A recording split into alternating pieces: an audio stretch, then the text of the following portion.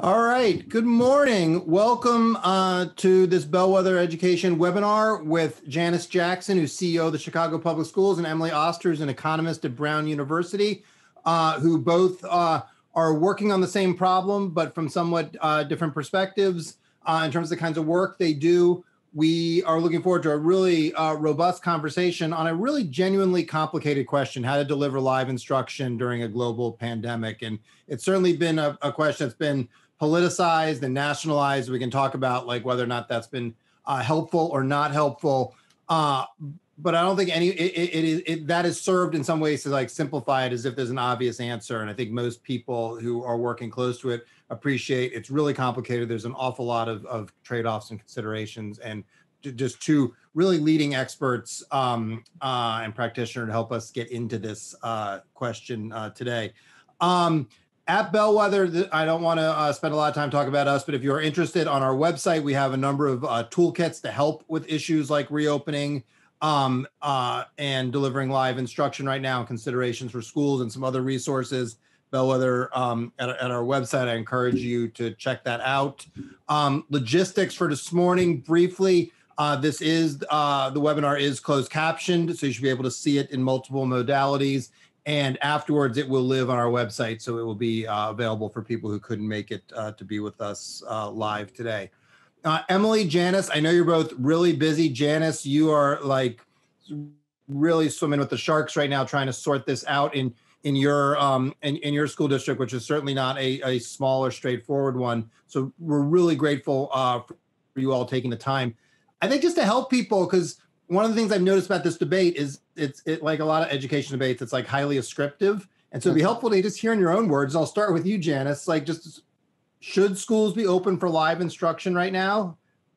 Why or why not? Well, first, thank you for having me. I appreciate the opportunity to engage in this discussion in this format.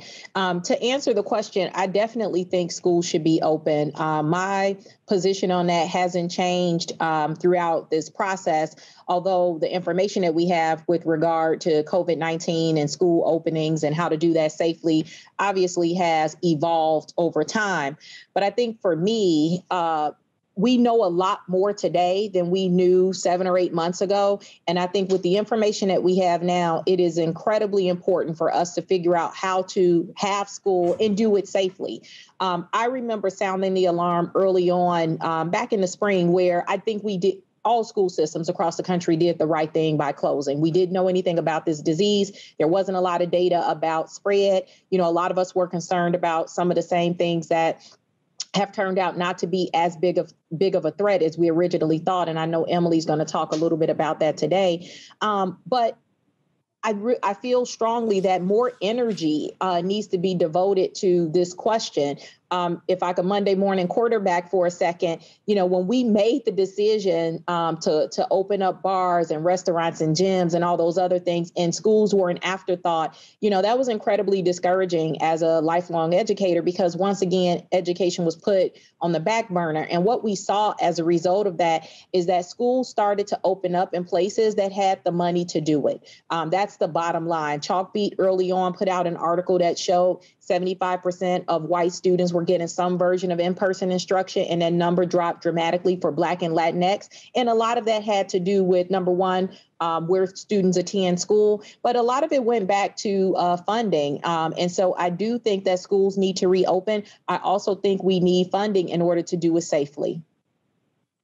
Terrific. Emily, same question. I want to get into your work tracking and so forth. We're going to get into some of the practical considerations Janice is dealing with. But first, just the exact same question. Like, people ask you, I would say, like, if they come up to you in a bar and ask you, but nobody's in bars anymore. So, but should schools be open?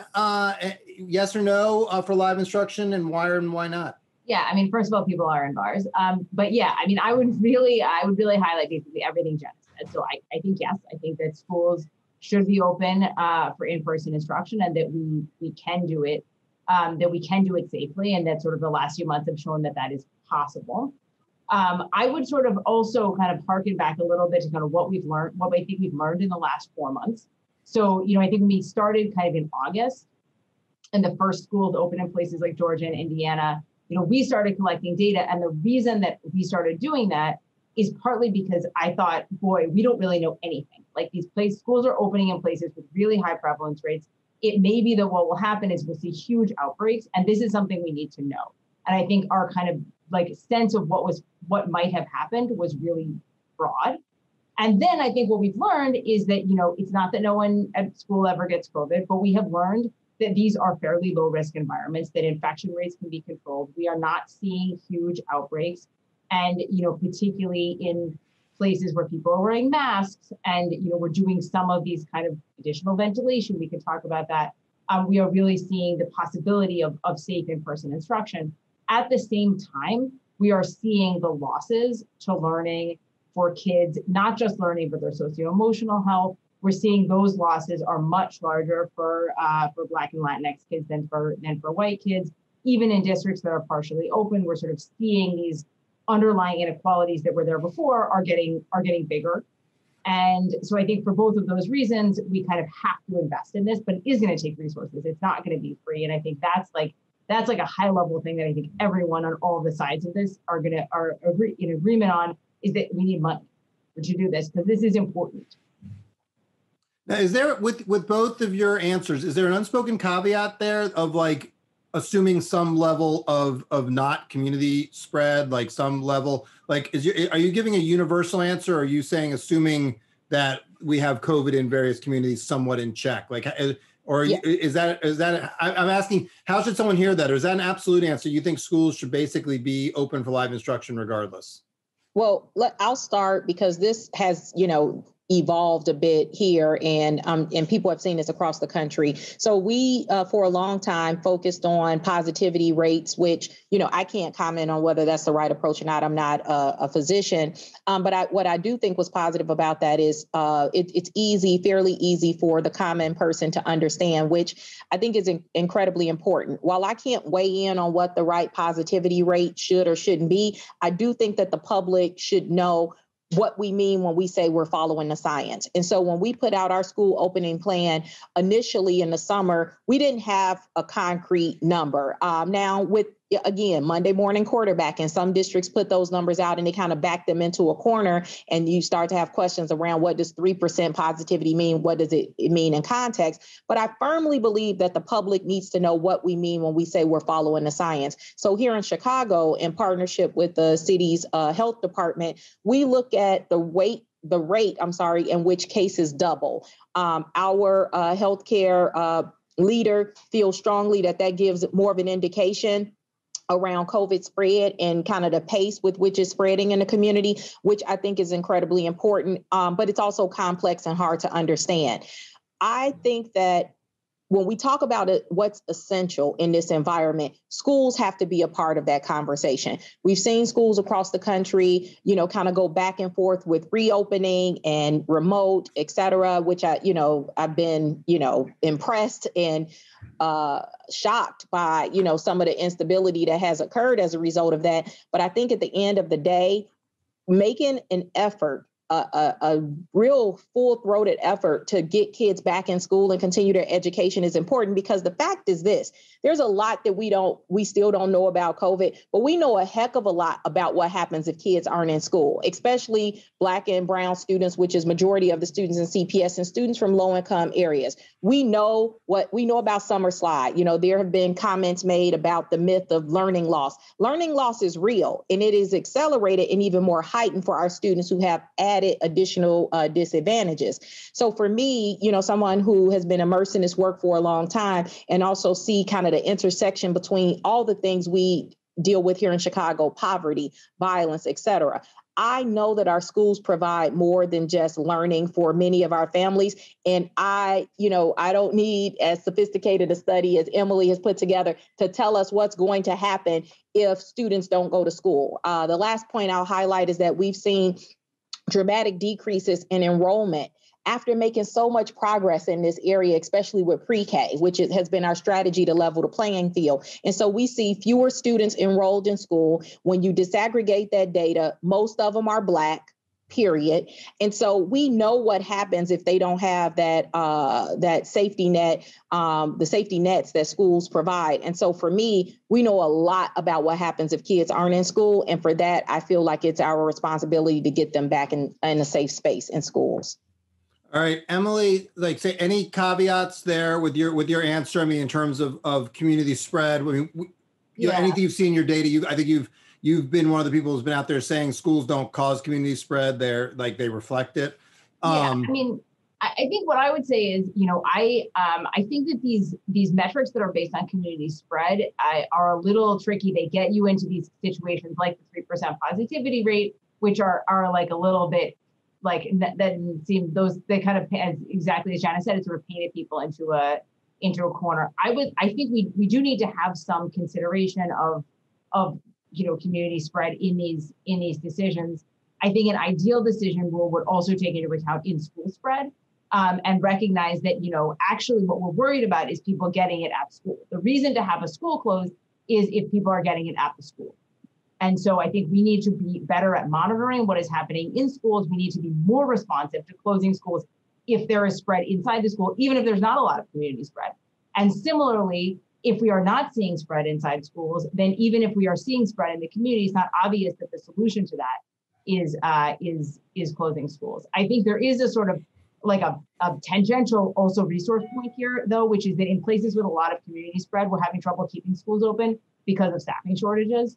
And that's just like a practical issue, not that people got it at school, but because, either they got it elsewhere, or they're isolating because of exposure to somebody else. So I think that means that like there are places where they've just, places in North Dakota that have just told me, look, we didn't have any spread at school, but we had to close because we didn't have any teachers. We didn't have enough sub pools. And again, that's a resource question. That's not necessarily a COVID question. So before we get to some of those practicalities, let's just stay on this equity issue. Janice talked about the learning loss. So it seems like there's two things happening. That one is there's just an enormous equity problem with students with both quality of education that they're getting, and in a lot of cases, no education at all. And, at Bellwether, we did analysis that, we found more than 3 million kids have just vanished during this crisis who just simply can't be found right now. So, I mean, that's an unfolding sort of equity disaster. But then at the same time, those communities and those parents, we're seeing in both public opinion research and in some evidence with sort of actual behavior where schools are open, are less likely to want their kids to come back. And those are communities that have been hit hardest, obviously, by COVID. Like, how should we think about that? It seems like both those things are happening at the same time, and they're a little at odds with one another. Yeah, I think that's a good question. And it's actually been kind of a source of frustration for me, the way people have used some of that data to justify not doing what's right. At the end of the day, we know what's best. We are experts, and we know a year from now or 2 years from now, I've been saying this, we're going to be called on the carpet about how we educated students, how we educated special education students during COVID, how much outreach was done to bring back the 3 million students that you talked about at Vantage. And so, it's interesting to watch how this all unfolds. But at the end of the day, as an educator, I know that it is not okay that kids aren't in school. I also think schools play an important role. I tell people, when asked about this, if every student who, is at home looked like, the images we see on Twitter with the beautifully designed learning spaces, who have engage teachers in ensuring that they're being instructed and that all students are afforded that same opportunity with high-speed internet and devices, et cetera, we could have a different conversation about that. I still think there are a lot of shortcomings with remote, but we could have a different conversation. That's not the reality. And so schools play an incredibly important role. We can help our students even with some of the behaviors that are necessary to mitigate the spread of COVID. Children are very resilient. They can get a lot of information about COVID and those practices while in school and practicing it in a real environment. Many of our students and families, their parents are essential workers, so they're exposed in a number of ways. They've been working throughout this entire process, and we have championed these essential workers, but they're getting hit doubly, I would say. They're having to go to work and be exposed to COVID, yet their children are at home trying to figure out learning on their own. How does that make sense? And so I think that we have to have a real discussion about the role of education, in particular, the role of education for our most vulnerable students, because schools can actually assist, in my opinion, because of the influence that teachers and school leaders have on their students and families. So I see it as a positive. And I think it's really important that in Chicago, for example, we haven't opened at all. And so I think we have to start. And I think when people see and trust the system, which there are real trust issues there that we have to overcome, I think they're more likely to start sending their kids to school. But that's never going to happen if we stay in this perpetual debate. And that can't keep happening.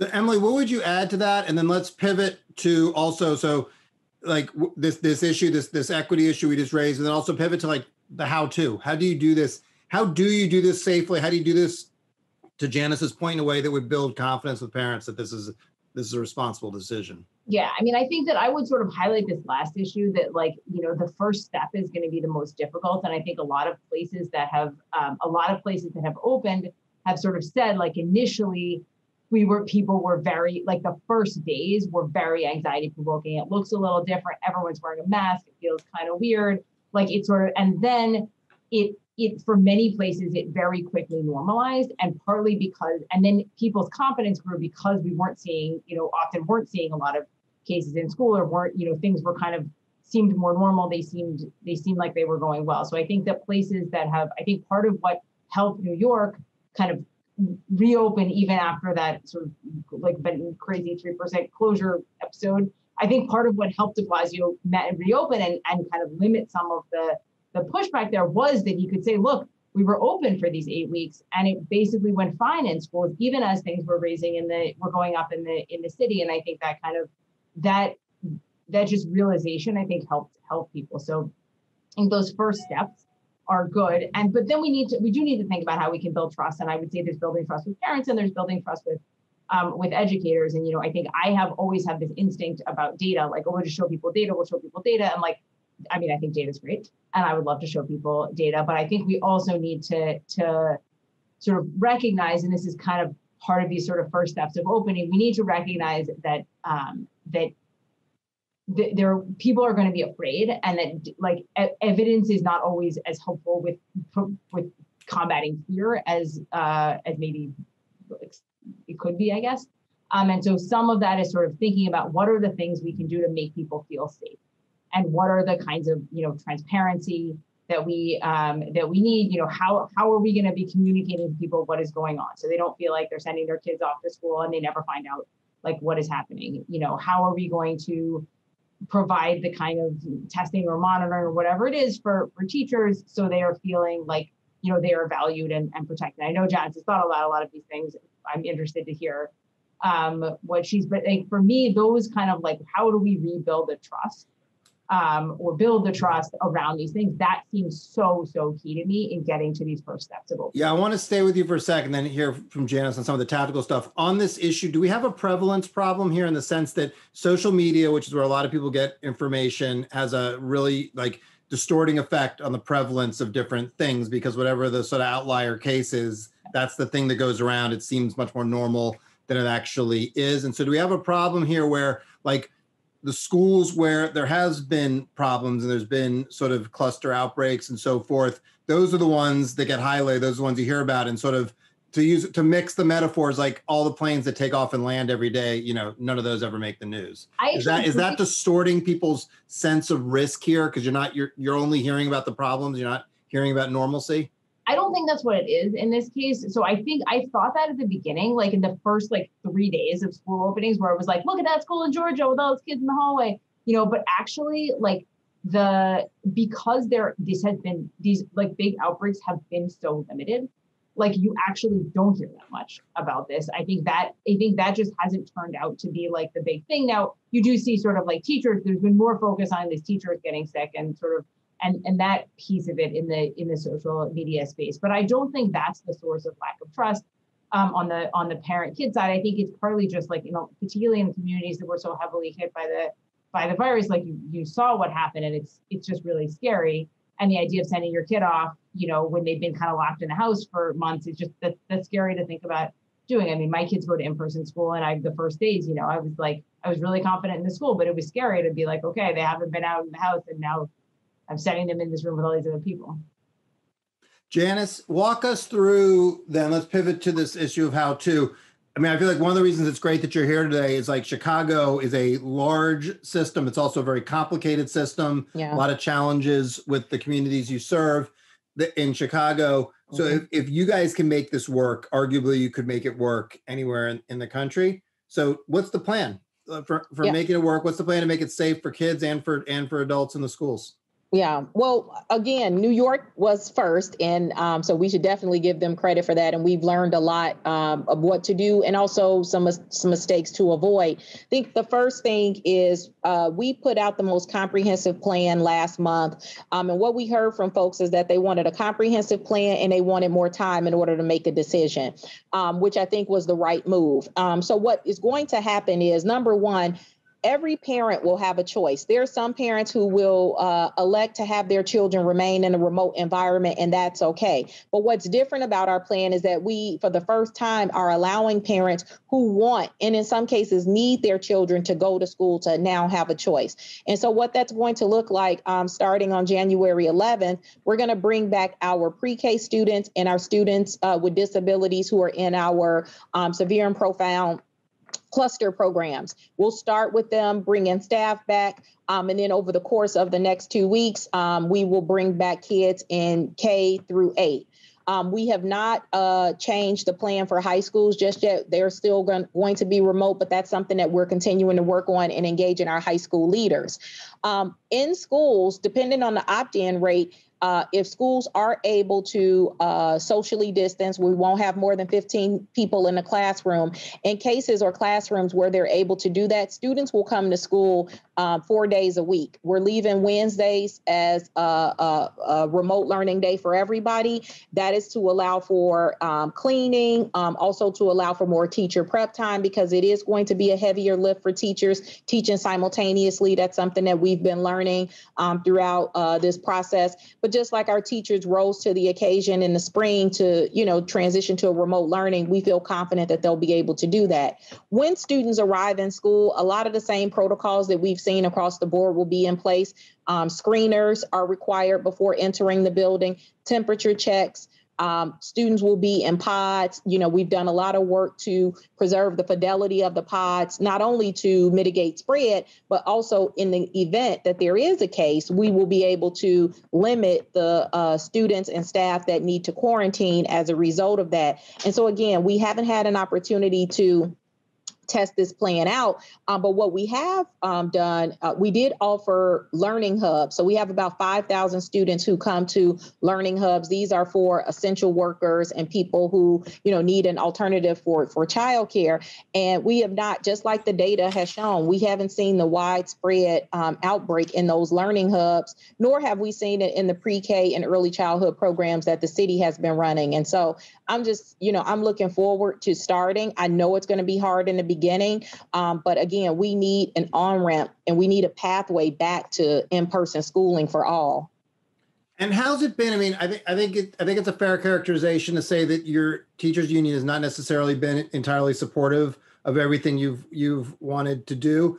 That's in the newspapers there and so forth. What are the issues they're raising that you think are important issues that school districts around the country really need to think about and engage with? And where has this just become politicized? Yeah, well, first, I think we've been incredibly responsive to the things that they brought up. One in particular was the need for air purification in our classrooms. And so that was something raised over the summer that we were responsive to. We made an $8 million investment for the entire district. We bought 25,000 purifiers to go into the 25,000 classrooms we have. We did an assessment of all of our classes. We made that information public. So that would be one example of how we've been responsive. I think that the situation has been politicized, which I think is unfortunate.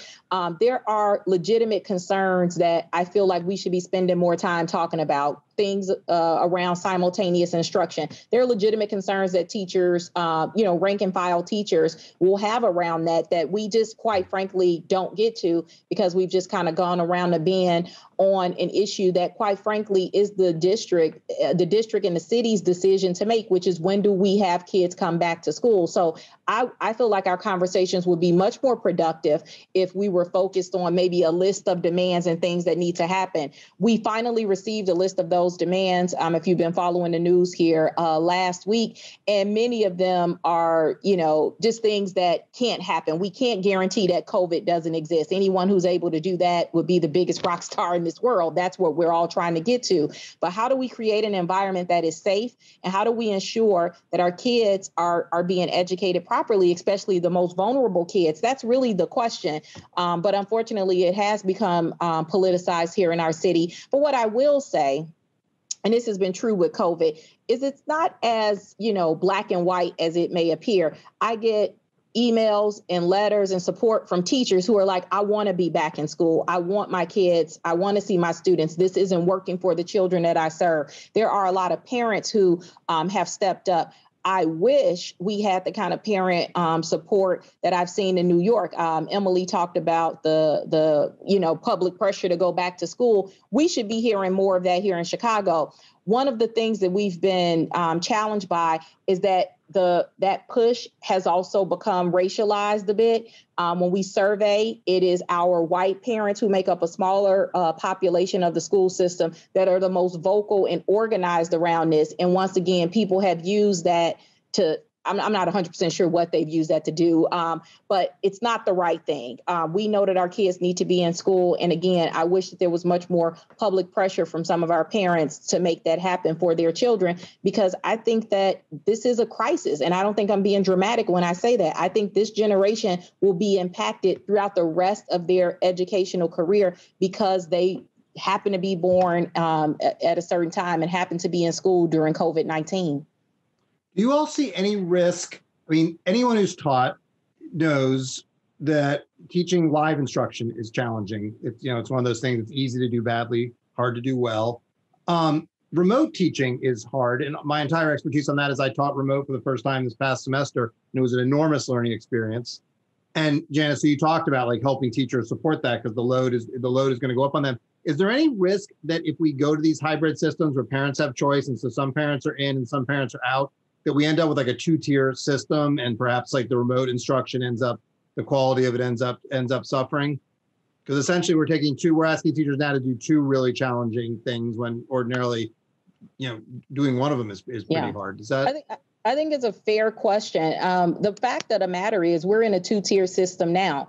I think about my daughter who goes to an amazing school and her teachers are working hard and she's thriving in remote learning. I'm like, wow, this is great, but she has every resource, like many students who come from affluent families. She has every resource to be successful. That's not the same experience. That's not the experience I would say most of our kids are getting in Chicago. And so I think remote learning, full remote, has already created this two-tier system. Students that have resources and support, students who have strong executive functioning skills, students who have strong technological skills, already come in with an advantage. Couple that with some of these other factors that are associated with poverty, and you just have a perfect storm. And so again, as I stated at the top of this, we already know a lot about what this looks like in a normal environment, and it wasn't great.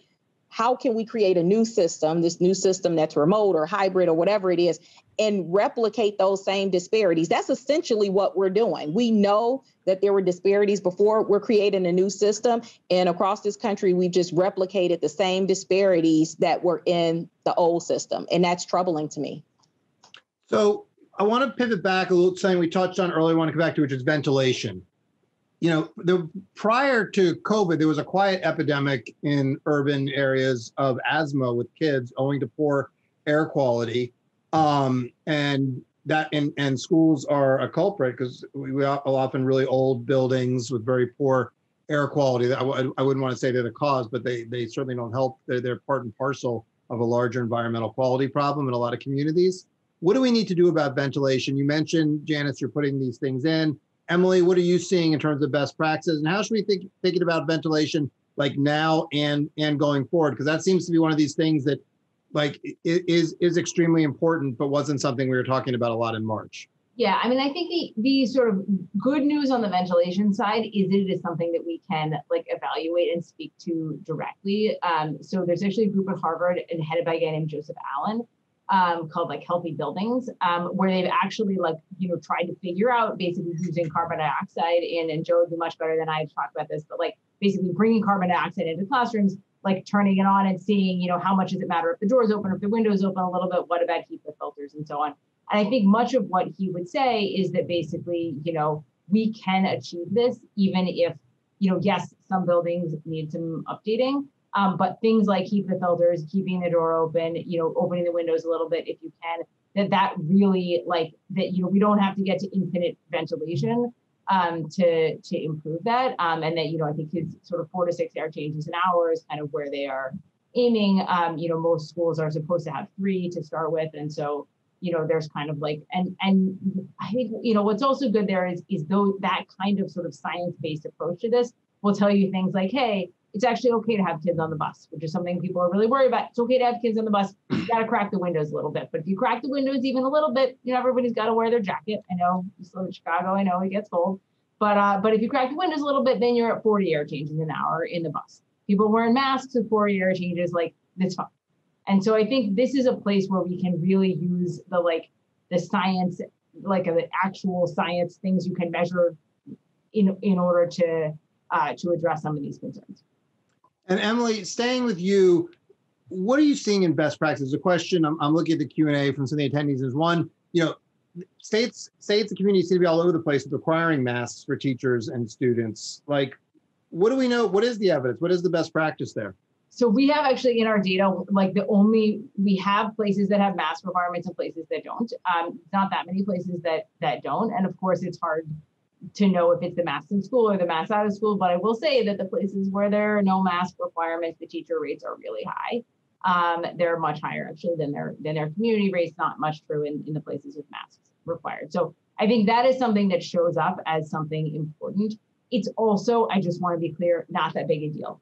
I think many places, there were many places where they started, they were like, I can't believe we're even thinking about having kindergartners wear masks. They'll never wear them. It's a total disaster. This is a ridiculous expectation. And then a bunch of kindergartners went back and they put the masks on their faces and it's fine.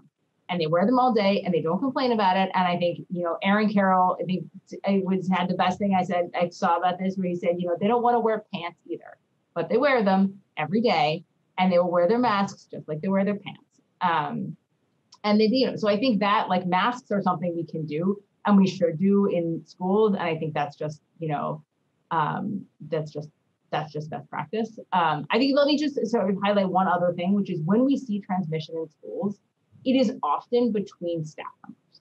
So it is, even though we kind of came into this and we're thinking, kids are going to get sick, they're germ factories, they're going to spread to everyone. Actually, when we do see in-school transmission, it tends to be staff transmission, and it often happens in places where people kind of let their guard down. So, we take off our masks to have lunch together in the staff room, and that isn't actually a good idea. And so I think, partly there's a little bit of a sort of flip the narrative here to try to tell people, hey, actually the best way for staff to protect themselves is probably to be careful around other staff. Which is, both good advice, but I think also in some ways can, again, get back to this trust thing, because that's something that I feel like I can control, right? I feel like I can control my interactions with other adults in a way that it's harder to control my interaction with a 4-year-old. And what kind of masks are we talking about here? There's been, just the regular surgical, regular cloth and stuff you make and whatever. Any advantage? There's been a push. Some people have said N95, but they require a fit test. They're not. We don't have enough data on that, and I think that most people would say there's no need to go that level of PPE in a school. So you're talking the regular procedure mask or the cloth mask? Procedure mask, cloth mask you make yourself. Great. Janice, coming back to the ventilation question with you, just as you talked about what you're doing immediately with putting them in every room. But is this factoring, as you guys think about your physical plant there overall going forward? How is this affecting your thinking on that? Yeah, I think what I was going to add to this is I think COVID has definitely raised awareness around a variety of issues, and the quality of our buildings throughout the city is important. We have a very old infrastructure here in CPS. I think the average age of our buildings is somewhere around 80 to 90 years, which, we're very proud of it. We have beautiful buildings, but, there are some issues around modernization that come up. And I think it goes back to not only what we do locally and how we invest in schools. We shifted a few years ago, thank God, to pay more attention to mechanical issues as opposed to kind of the expansion and new building phenomenon that was going on for a long time. But I also think it raises an issue at the federal level. There hasn't been infrastructure money for schools, I think, since the 1980s. And so there was a promise in the previous administration that never materialized. I know the new administration has promised to do something around that. But I think when we think about COVID support, we have to think about it in two different ways. First, immediate relief, which we need right now, but also stimulus, and how do we prepare our school system for the next couple of decades. And one of those pieces is definitely looking at the quality of our school building. So that's been a takeaway from this. I think coupled with that, the need for technological resources. I can say wholeheartedly, CPS will not revert back to a place where every student doesn't have a device. We will be a one-to-one district with 350,000 students from this point forward. And COVID thrusted us into that, but we see the value in making sure that our students are connected. And so I think those have been some of the positive things that have been born out of this crisis. So that's a great pivot to sort of this question about leadership that I want to ask, and then we'll bring in, I've got a bunch of questions queued up from the audience. Mm-hmm.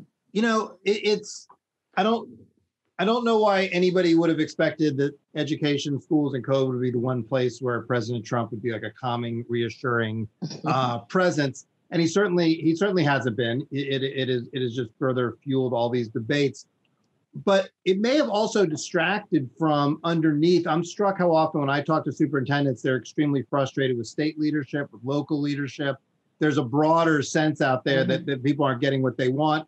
Issues of, if you want to have school open, what other steps you need to take in a community to control spread, that people aren't taking. Superintendents are speaking up more about that. Support for actual operational things to be able to make schools, there's a broader set of complaints. And so, would both of you just speak to what do we need and what are we not getting from local leaders, state leaders, national leaders? So beyond schools, basically everybody else besides school superintendents, what do we need if we want to have open live instruction schools that are effective? What do we need that we're not seeing right now? This is a good How much time do we have? I know, because I don't, as I was thinking about my response as you were speaking, it's all aspirational, which is unfortunate. I think the first thing is schools have to be at the center of any kind of recovery strategy for this country. I haven't seen energy around that. You think about what we're going through, obviously the economy and so many other things have been impacted, although not as much as we thought, going into this. But if schools aren't at the center, what does that mean for this generation and the next generation? That worries me.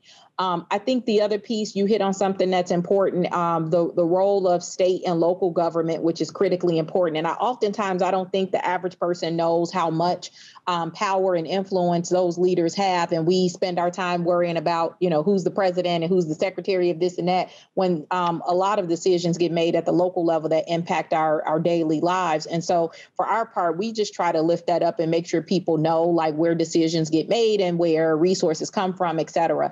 I think that schools have to be at the center. I think, as I stated earlier, we need a full plan that's focused and not an afterthought or something that people do to feel good and get a good headline. There needs to be real energy and brain trust put behind what public education needs to look like going forward, given this crisis. And I just don't see that leadership happening just yet. I think if we get relief and stimulus, people will feel like the job is done, and that's insufficient. I think that we need to be thinking about what's happening right now, but also what's going to happen 10 years from now, 20 years from now. And, I'm hoping that once the new leadership is selected, we see that kind of planning happening as a result. But right now, I think people think get money to the schools, which is incredibly important. But I think that's only one part of it. We need a vision for public education going forward. Emily, what would you add to that? Like, what are you seeing as you look around the country, see your data? What are you seeing? And also best practices. What are you seeing as sort of best practice of leadership? And what are the things that we're not seeing that we need? Yeah, I mean, I think, for me, this has been quite a learning experience about the way that schools are organized. And, there is obviously a huge amount of fragmentation, and so much of this has been happening at the district level. And I think that, by and large, district control is important, and it lets districts be, lets people like Janice be really flexible in terms of what her district needs and why that's different from, what Fargo, North Dakota needs. And I don't think that we can have one set of rules for people. But I think one of the things that, for me has come out here is the realization that there may be situations in which we could be doing more learning across districts, and that the sort of fragmented nature of the system made it very hard in this circumstance to learn.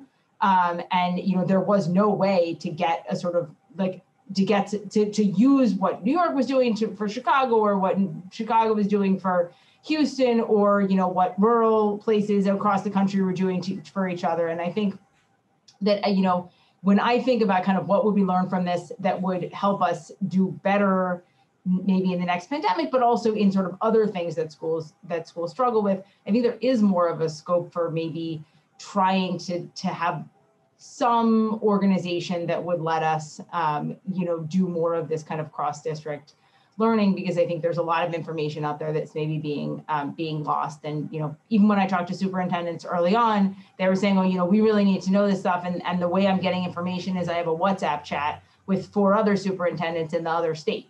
And, that superintendents getting together on a WhatsApp chat is actually probably I think we could improve upon that. So I want to get to some questions from attendees. One, Janice, to you, just to clarify, there's a question. Is Janice saying that white parents are more numerous or more visible in demanding that kids get back to classrooms? And is that having a negative impact on the way Black and Hispanic parents view the wisdom or safety of sending their kids back? And then there's a related question so I'm going to put them together because they're two very related questions. Superintendent Jackson noted racial differences in parental support for return to in-person learning in Chicago. It's a dynamic we're seeing elsewhere in the country. Why do you think these gaps exist? And Emily, I'll ask you to speak to that latter question as well in a moment. But Janice, how would you respond to those? Yeah, just so that I provide more clarity. White parents make up about 11% of the population in Chicago public schools, but of the white parents, about 60% are opting for in-person instruction for their students. That's just a CPS number that we had later. We're in the process of aggregating or looking at that data for this upcoming reopening. But these were some of the things that we saw. Our local archdiocese set of schools with about 50,000 students saw something similar. And as the person in the chat noted, this is something we're seeing throughout the country. I think what I was trying to communicate is that people are using some of the data that says, white parents are more likely to opt for in-person instruction over Blacks to make a case that Black and Latino families don't want in-person instruction. And actually, when you look at that data a different way, it tells you a different story. So in CPS, even though we see that disparity from a percentage standpoint, more students of color will be returning to classrooms in CPS. That's just the nature of our district and how we're organized.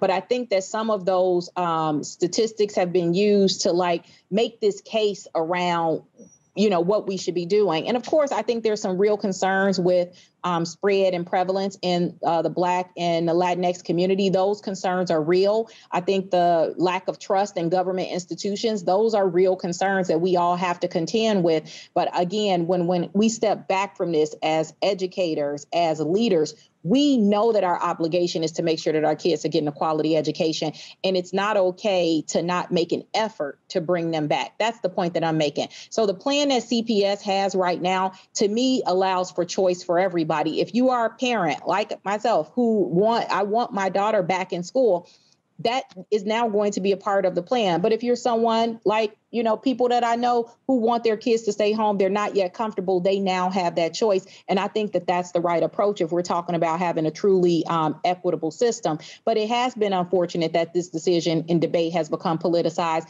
And it is unfortunate that it now seems to be racialized as well.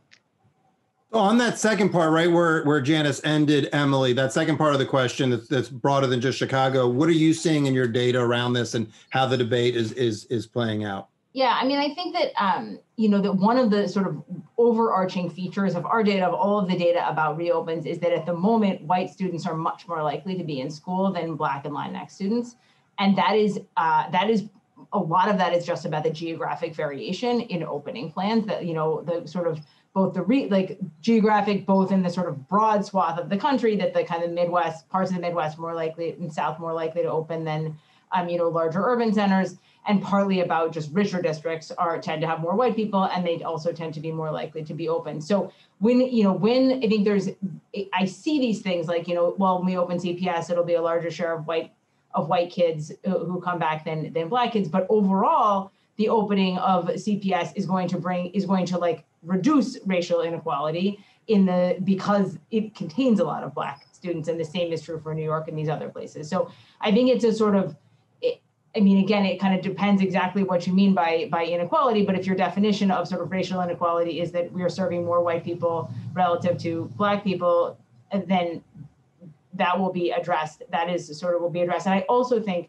there is a huge distinction between offering the opportunity and not offering the opportunity, and respecting the choice of parents, and sort of to say somehow we shouldn't open this because the set of choices that people make aren't exactly the choices that we would think would be the most equitable. Well, for the Black parents who want to have their kids back in school, we need to offer that choice. And then, I think there is also an option, also a chance, a hope that, that when things open and as, things are open and the trust starts to rebuild, that there will be opportunities to bring more people back. And we can't start to do that until some people are back. And I know we're going to pivot to questions, but just to build on that, and this may come up in the chat as well, I think the next thing we have to think about too are vaccines, because oftentimes when I'm, in the middle of this debate with people, the question I ask is like, okay, if now is it the time to bring kids back, when is it? And then people will say, well, when we have a vaccine. Of course, that's what they said 7 months ago. Now that we have a vaccine, it's a completely different discussion as well,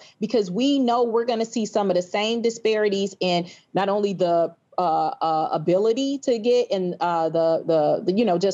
I'm sorry, the word is escaping me, but people having access to the vaccine will be limited, especially in the communities of color, in the poor communities. Then couple that with the issues around vaccination in our community. We've already seen polling that shows that, about 40% of Blacks are saying that they're going to even take the vaccine. And so if we know that these issues are coming down the pipeline, and when are we bringing kids back? That's really the biggest question. And I've been unable to get a real answer from people who are against bringing students back that sounds really concrete. We know it's not just going to be having a vaccine, because we know that the vaccine, there are going to be issues around distribution and people taking the vaccine. So we have to have a real question around, when can we return to in-person instruction for everybody and make that mandatory? That's a real question that I feel like we should be having more of a public debate around, because people don't seem to be thinking about it. We're only concerned about what's happening right now. Yeah, let's stay on that. So Shale Polakal-Saransky, who's a former big city chancellor in New York City, and now with Bank Street, he has a question in the chat, like looking beyond the school year and talking about like what should we be thinking about for September. I think it was you, Janice, earlier said some people are saying no return to live instruction until COVID's eradicated, which will not be the case, even if we make enormous progress next year, will not be the case in 2021. And yeah, based on the historical patterns of these things, possibly never. So Shale's question is, he says, we should be honest that New York City, which is ahead of other cities, is still only providing in-person instruction for 15% of K-12 students. And most of those students those children are only attending school part-time. We won't have a vaccine for a lot of kids under 18. We're just now starting the work on the vaccine for kids. All the excitement today and seeing that ICU nurse who was vaccinated this morning, like it's all adults who are getting vaccinated. So what's a modified approach to safety that's going to give parents confidence and get us back in the fall? How are you all thinking that? So that's Shell's question. Long question, but I wanted to read it. How is that giving, like, how should we be thinking about this as we move towards the 2021-2022 school year? Yeah. Well, we've been having a lot of sobering conversations around that because the vaccine is not the superhero that everybody thought it would be. And people are realizing that this is a much more complex and complicated process. I think the first thing that complicates this, which is a necessity, is that this is emergency authorized usage, right? So we can't mandate that teachers or students take the vaccine the way that we can with some other vaccinations that are required in order to come into a school setting. So that in and of itself means that at least for this year, until this is no longer under emergency use authorization, it really will be based on us appealing to people's sensibilities around taking the vaccine, starting with adults and then eventually children whenever that's available. So that means that the fall there's a big question mark around the fall. I don't know if every district will be able to say everyone has to come back to school, without having a hybrid model or taking into consideration social distancing and masks and things like that. I think we can anticipate that the next school year we'll have a lot of the same challenges that are on the table. What I am hoping, though, is that we have more national leadership around this. And when I heard President-elect Joe Biden say, in the first 100 days, his focus is going to be on reopening schools safely, I thought, thank you, because I think it starts there. It shouldn't be left up to chance. It shouldn't be left up to just, one governor versus a different governor. We need real leadership and direction from the top. And I think that has made this more complicated. For all the talk about distrust with government, the fact that we don't have a clear, this is what we're doing now and how and when, that has made this even more complicated. And I think further, made this, people distrust the government. And so I'm hoping that with some national leadership, there's much more clarity around that. But we've been looking at some of the constraints, and there are a lot of question marks around what the next school year is going to look like. Emily, what would you add to that? And I saw your jazz hands when Janice mentioned national leadership. So what would you add to that? What do we need to be doing? What do you want to see to get us to a better place in terms of talking about this, parent confidence, all that, as we think about the net, which is, it seems so crazy to say as we think about the next school year? No, I think, look, there's an opportunity in the next 6 months to sort of learn about what's going to happen in the fall. I think that there's some temptation with the vaccine for people to be like, oh, well, let's just not worry about it. We'll just come back when we're all vaccinated and let's just let it go, And I think the realization of what Janice said, that look, especially for kids, we're not likely to be in a sort of universal vaccination situation in September, means that there is a lot of learning that can happen now that we can use in the fall. And I think some of that is around guidance.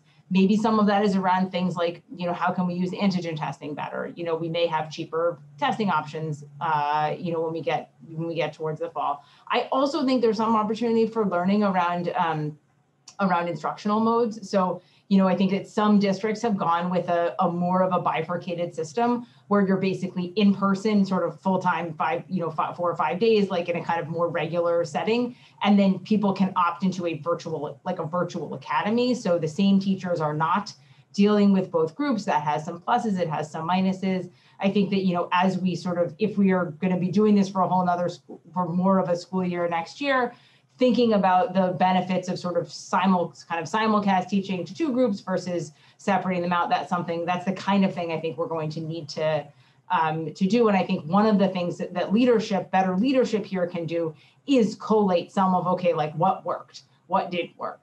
And, there are a lot of people, everyone did. The fact that there was no organized leadership means everyone did totally on their own random stuff that was just stuff that they thought of. But, that is an opportunity to learn which of the stuff that they thought of worked better or worse. And I think that's what I would really like to see us do in the next few months, is to be ready. All right, we have time for 2 more. So a quick one, just where in your all, this is for both of you, where do the critics of reopening have a point? So where do the people who are saying, keep it remote, don't do live instruction, where do they make compelling points that we need, that people who want to see schools reopen need to engage with? I think it has to be an individualized choice. I'm uncomfortable with any position where people are making choices for other people. And let me give you an example. In our current model right now, there are families, we know now from our surveys, there are thousands of families who are comfortable with the plan to send their kids back to school. So how do we decide who gets to make a decision for them and how their kids are educated? These are all people that are part of our city, taxpayers who want to basically, they have a say in how their children are educated. So I think that there is a point. And if you are afraid, if you don't feel like the plan is sufficient, if you do have real concerns, you have an option here in Chicago, which is to stay remote. I don't think any district is forcing everyone to come back. That'd be a different discussion. But I think when people want to make decisions for others, especially in an environment like this, where it really is a personal and individualized decision to go to the grocery store, to go out to eat, to visit family, to host Thanksgiving. Like that's how we've been operating. And I just think that why is school so different? Everybody is exercising individual choice on all those other things, going to the gym, going to bars, but somehow we should just lock out families who want in-person instruction. I just don't agree with it. Emily, how would you when you see critics and pushback, and where are places where you feel like people have points that need to be engaged with? I mean, I think that, the two big points I think we need to engage with are one, kind of making sure that we have concrete plans so people know what is happening and they know how they're going to learn if there's a COVID case, sort of transparency around. I think that's, we haven't always been great on that. And I think more on that is good. And I think the second thing is, sometimes people raise concerns about the practicalities of the learning environment, which I think are not insurmountable, but deserve attention. And sometimes we're so focused on the COVID safety piece, and I think Janice sort of alluded to this in some of the teacher union discussion. We're so focused on that we sort of haven't gotten to the part about how can we make the learning work. And I think sometimes teachers will come to me and say, look, I don't know how I'm going to teach in this environment, and I don't feel like I have enough support to kind of figure it out. So those are things, and I don't think those are barriers to opening. I think that those are just things we need to think about. All right. So the last question, this is from, and this is a perfect question for you all. And it goes, segues right from the last one, because you guys are both, you're both, I think we can fairly characterize you as reopeners. So this person writes, I'm an educator and a parent in a small Midwestern city with a well-funded public school district that is not yet reopened and is not currently planned to. Other local public school districts have reopened, as have all of our private schools. How can we as parents, educators, in partnership with medical and mental health professionals, effectively advocate for opening our local public schools? What advice do you have for somebody in that situation? Again, they're an educator and a parent. I mean, I think that we've seen good, we've seen in a number of places, parent groups be effective, but we've also seen places where they aren't effective. And I think I increasingly think we need to pivot those conversations into, okay, what is it? Often in those situations, the pushback is coming from staff. I think we need to get to the question of practically what is it that you need? Not here's some data that shows that you should feel like this is safe and you should feel good about it and why aren't you back? But just what do you need? What is it going to take what can we come together on? I don't know, Janice, this is more like your space. Janice is the recipient of all this lobbying. Yeah. I guess I would apply some of the same things I said earlier around individual choice. And different people think about things differently. For me, as both an educator and parent, there really is, I don't see those as being different in any way. My first thought is always that of a parent. I think all parents think like that. And so I don't want people to feel like there's a false choice that you have to think and believe one thing because you fall on one side of this. I also think that parents have a lot of power, and unfortunately that power is exercised in different ways in different cities and different places. And what I would like to see, this has just been my wish for cities like Chicago before COVID, is that our parents had more of an ability to exercise their power. That has not been the case. And unfortunately, there are forces that use that sometimes lack of involvement to, insert themselves and put ideas out there. And I think it's disrespectful, just as disrespectful as not engaging parents, to be quite honest with you. And so for me, I feel like the best way to be engaged in this is to help people understand what the choices are, help them understand the information and the data, the shortcomings in that as well, not to just, spread the information and help us. But to really advocate for what's best, not only for your own child, but for students who really don't have the same type of advocacy for them in their education. I mean, some of these things, when I was a principal, I would always say, it sounds good now. I was a high school principal, but when these students turn 18 and graduate, who's looking out for them? They become, in the case of Chicago, more, statistics, meaning it's an African-American adult or a Latino adult, and they're not given the same advantages as other people. And so it's not okay to make decisions for them that, don't position them to be in the strongest position possible when they become adults. And we shouldn't do that. I think it should be the same as we think about return to school here with COVID. We know that the students who aren't going to school, they're going to be in a disadvantage. They're going to be at a disadvantage. And we have to do something about that. And we shouldn't let politics or allegiance to a job or a role get in the way of doing what's right, not only for our children, but for the most vulnerable students amongst us. Great. I know I said last question, but I am actually going to prerogative the moderator. Questions adjacent to this, just really quick lightning round that we've gotten a few questions on. I'm curious of your take on it. Youth sports and school sports, where do they fit into this? I laughed only because this is a place where parents do speak up. Now, we would make a decision about closing schools or opening them. And, we already talked about what those dynamics look like. But when we made a decision, whenever it was a new update related to sports, across the board, parental and community involvement and input was coming through coming from every which way. I think that the state of Illinois has been really responsive, and mainly because, even though Chicago is a very blue city, the state is, there are some places. So our governor had to walk a really tight line with that. And so what we did is limited contact sports. So like football, basketball, which was not popular because those are the two most popular sports in this country, probably, but definitely in this state. Those have been postponed until the spring. And, we hope they will happen. But we did allow for a lot of the individualized sports to occur. And I think that was the right balance. I don't have any updates on like where I think we should go with regard to like football and some of the other contact sports. I think we need more data around what happens there. I do know that that's something that our state is paying a lot of attention to, because there are a lot of people who feel like there are opportunities they're going to miss out on if they don't have an opportunity to play. But I think we've done a good job of kind of walking a line. There are some opportunities to play, but some of the ones that people think are more dangerous have been limited. Emily, anything that you're seeing in your data? Any advice for local communities? We don't have that in their data, so I'm gonna take a pass. All right. Well, terrific. Janice, you are on Twitter and on your website. There's a variety of ways for people who want to be able to get communications from the Chicago Public Schools. The Teachers Union has their own newsletter, and they blast stuff out for people who want to follow from that side. Anything else if people want to follow your work, Janice, that you suggest? CPS's Twitter handle. You can find me at Janice Jackson on Twitter. That's our primary mode of communicating on social media. Oh, and also Facebook as well. So. All right. Yep. Facebook for those of us like over 40. Emily, what about you? People want to follow your work and keep up with what you're doing. What's the best way to do that?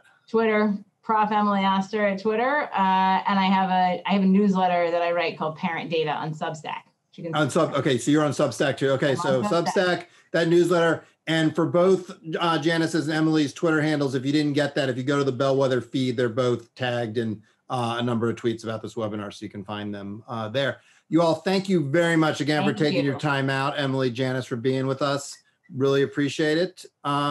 This conversation, I think, will continue over the next few months. Thank you very much for having us. Thanks for hosting. Thanks. All right. Bye. Bye-bye.